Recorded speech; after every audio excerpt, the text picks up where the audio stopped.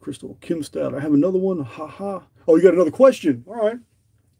What's your thoughts on the pit of Zayat El Aryan? Okay.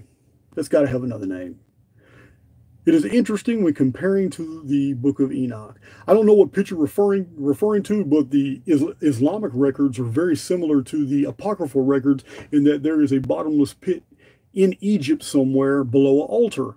Now, if you read the book of Jasher and the books of Enoch, you will find that an altar was built in the land of Egypt for Adam by God, or an altar was built for the Adamu in commemoration of an entire species that was wiped out by the phoenix. This altar is the same as the altar in ancient Indian Vedic texts called the altar of Agni, which had 10,800 blocks. Remember, the Great Pyramid in my videos was built in 90 years, which is 1080 months. But it was also built in the Annus Mundi year 1080, after 90 years. So it's all the same place. It's the Great Pyramid in Egypt, and I don't want to beat that up too much. I have so many videos on the Great Pyramid.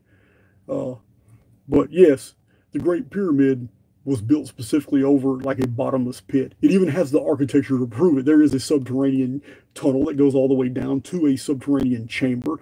In the subterranean chamber, the length of the ceiling is 552 inches. The width, the height of this from floor to ceiling in the subterranean chamber is 138.